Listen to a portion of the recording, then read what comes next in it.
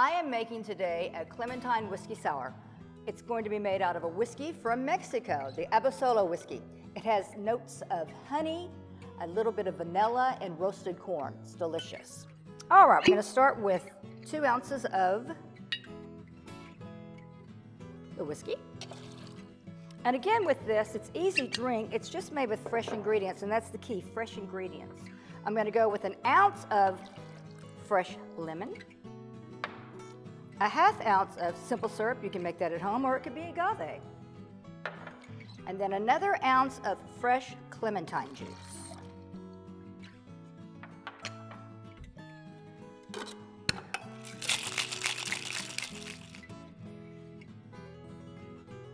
right, look at that color there, beautiful. All right, now we're going to finish it off with a lemon. And there is your Clementine whiskey sour. Enjoy.